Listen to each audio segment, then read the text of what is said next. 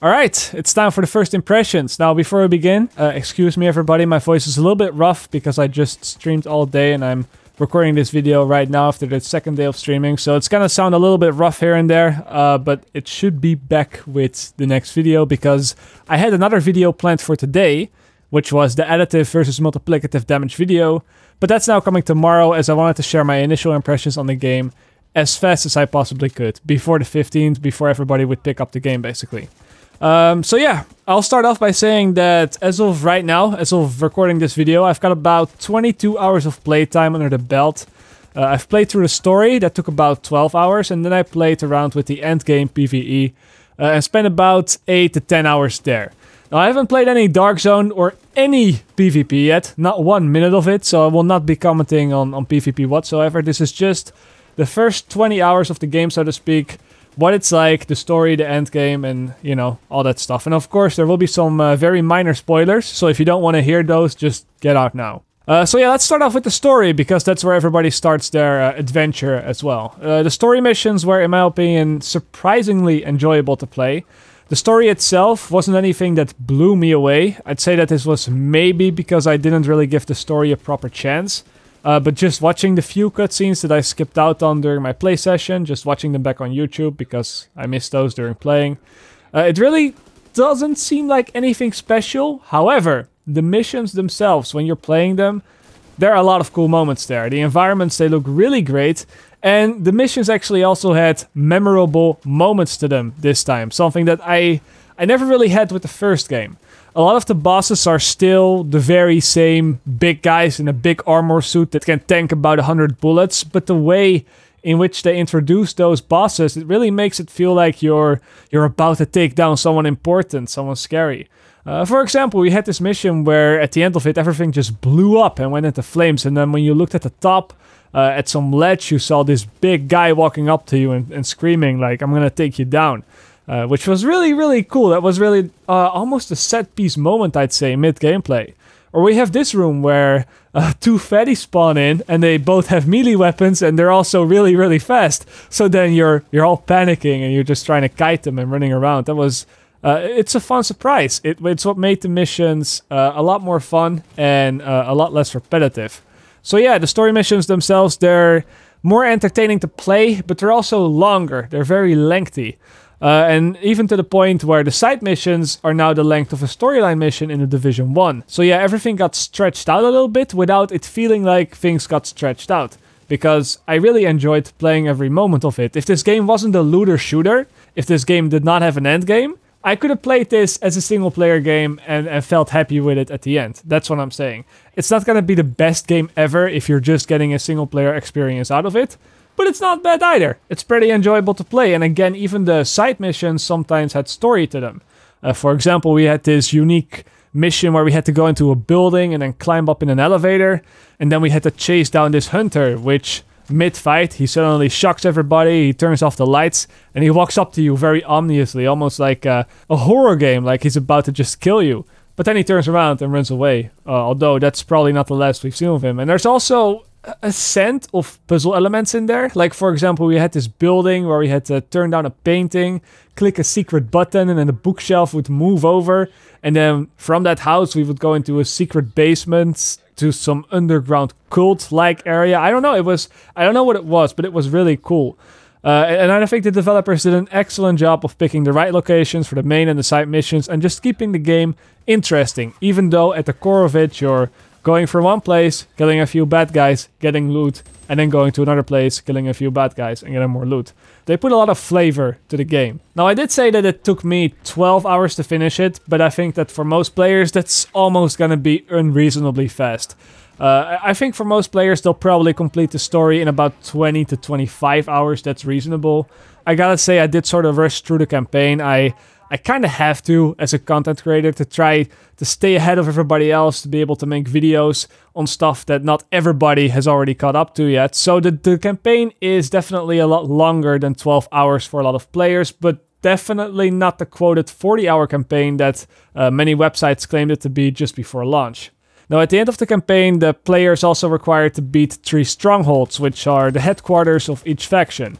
And they're supposed to be these big, nasty missions. And I gotta say, all 3 of them, they're really cool to play. They're basically like incursions, almost like incursions, but you can play them alone as well. So don't worry about it if you don't have a group.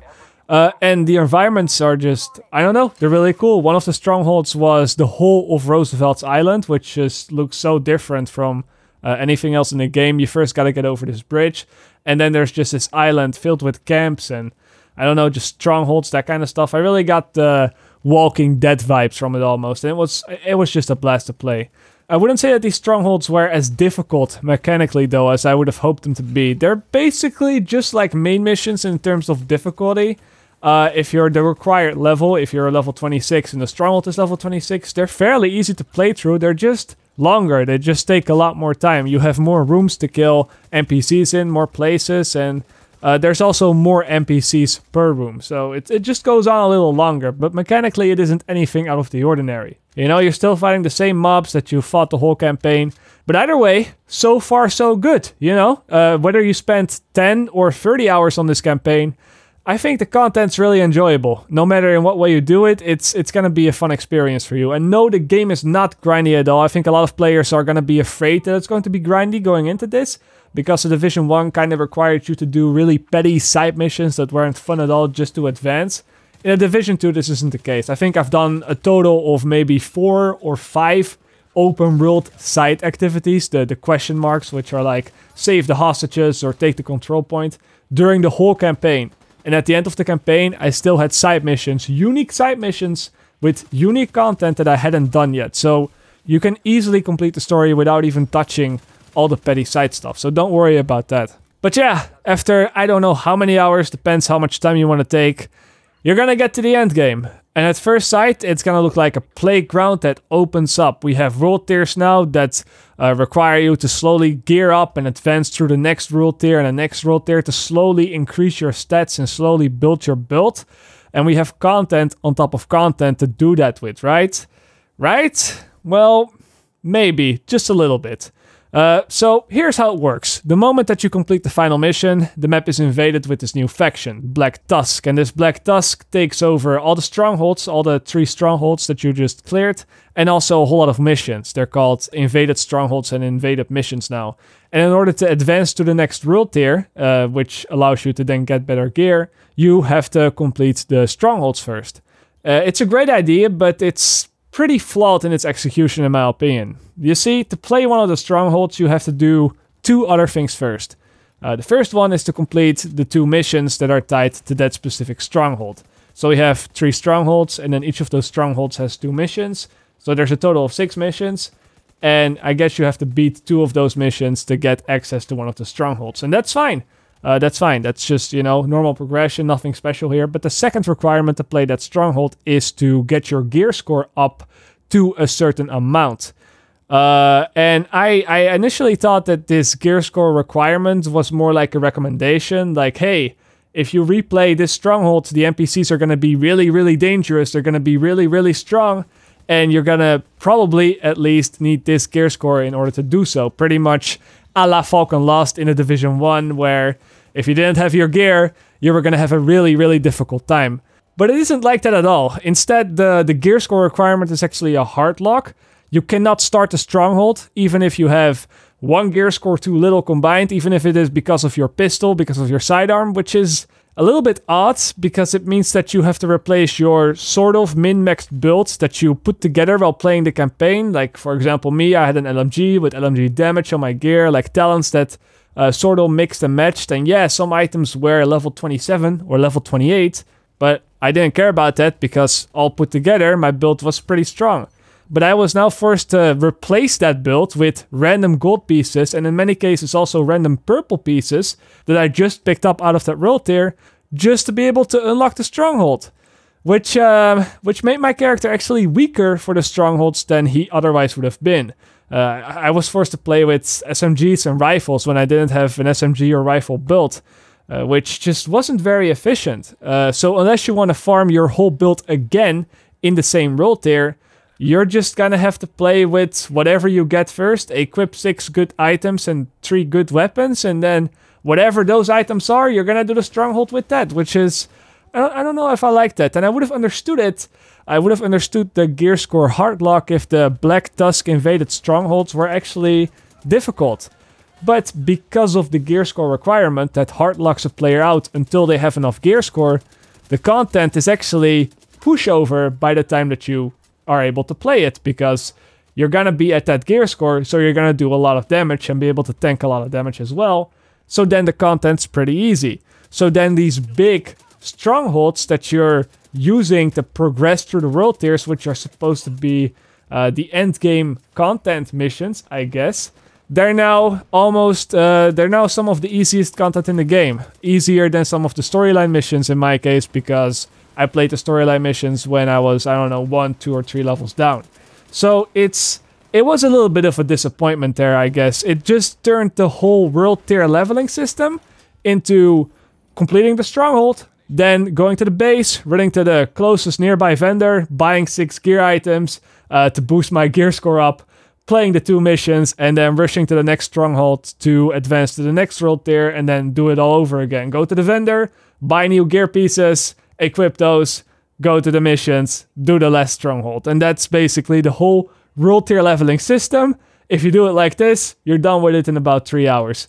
And worst of it all, it is by far the most efficient way to do it, and there's no reason to not do it this way. So yeah, I went from level 30 to world tier 4 in about 3 hours time, and if you don't believe me, you can check the Twitch VOD, it's still up there. But yeah, after reaching world tier 4, there are of course a lot of things to do in the open world. You can take back control points, you can kill patrols, which also come in this form of these high-tech scouting ships. The open world, there's stuff to do there, you know? There's even loot to find on every corner of the street. There's reason to play the game. But I gotta be honest, and because World Tier 5 is not available yet, and I know it's gonna be available in, I guess, a week from now or something, I haven't really found the incentive yet to hardcore farm for items, because I know that in about a week from now, the last stronghold is gonna become available, and then from that moment on, I'll be able to go to World Tier 5, so I don't know, all my gear will be irrelevant then as well. I haven't really felt the motivation to go for all my gear yet, so I can't really comment on the endgame loop yet, because I haven't really figured out what's the best thing to do and how enjoyable that best thing to do is when you do it, if that makes any sense. I do have a feeling that farming will come down to just doing the same thing over and over again that's slightly faster than all the other things in the game, but again, I'll keep my judgment on that for the full release. So yeah, we've had story, we've had endgame.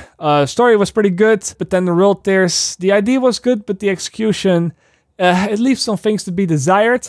So now let's talk about the technical state of the game, because in my beta video I mentioned that I disliked a couple parts of the game. I said the UI was pretty shitty, some of the skills, they feel clunky, the game was a little bit buggy, and I don't know if the PvP was enough to keep me playing in the long run. Now, I won't be commenting on the PvP, because I haven't really played any of that yet, so it would be really unfair to include anything about the PvP at all. But the 3 out of 4 other items on that list, well, there's still things in the game that I take issue with. I mean, the UI, I still think it is very messy. There's double-clicking everywhere on PC, opening caches, or even donating to control points. It takes forever. Some skills still take a very long time to deploy, and some of them are also very difficult to even use properly because of the bad controls. For example, the cam launcher with the keyboard and mouse. And the game also still has quite a few bugs. Now, are all the bugs bad? No, absolutely not at all, you know? The bugs in this game can range from the very innocent enemy standing in a wall, or, I don't know, player standing in an untextured room under the ground, or, you know, just sounds just being weird when your friend's next to a turret. Just listen to this, for example.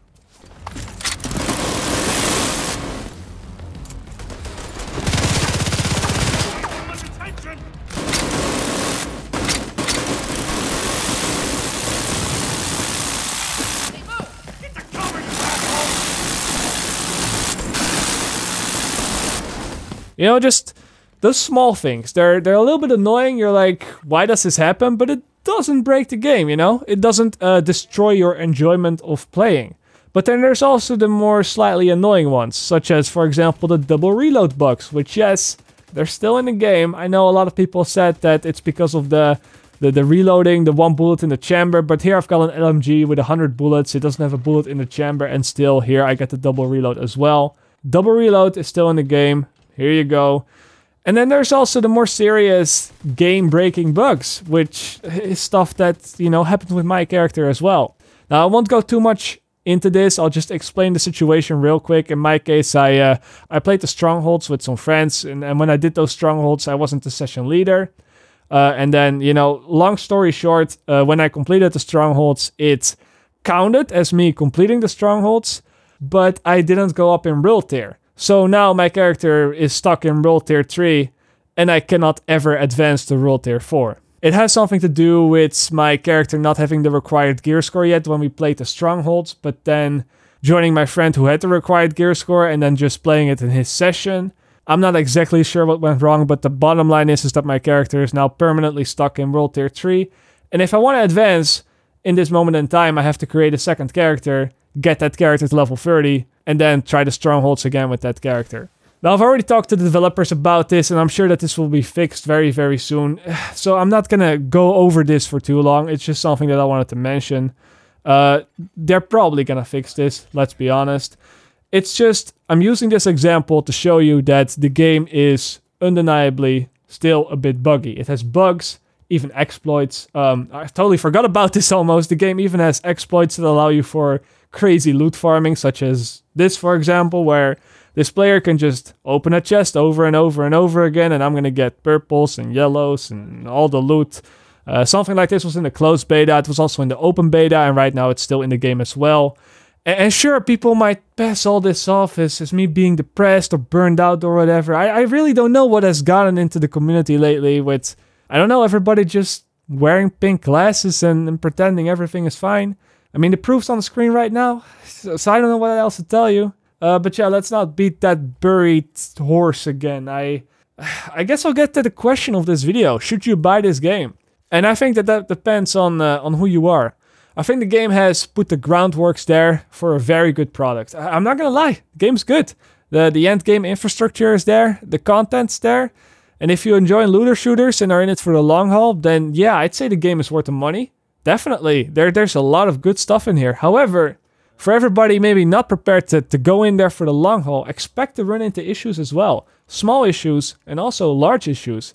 And yeah, there are also just a lot of very small annoyances that I personally have with the game, I guess, that will start to rear their ugly heads a little bit later into the game when everybody has got their shit figured out. It's bugs, it's some controls, it's some UI issues, it's some economy issues. And I think that for everybody not willing to deal with that, this game could very well feel like, you know, just a lot of paper cuts over and over. You're having fun, you know, you're playing the game, but there's a lot of paper cuts. And that's what the game feels like for me right now. I'm having a lot of fun with it. It's a good game, it's filled with content, but it also still needs a lot of work. And I think they're gonna put the work in. They have a whole year one plan. And the developers have shown with the Division 1 in the past that they're not just gonna give up. You know, if the game has issues, they're gonna address them and they're gonna make the game better. And just based on that alone, I know that probably in a few months, most of the issues that I have right now, they're probably gonna be fixed. But I'm just saying, you know, if you're buying this at launch, expect to run into some issues. And that's all. As always, guys, I'll see you all later. Or, like they say in the Netherlands, zie je later.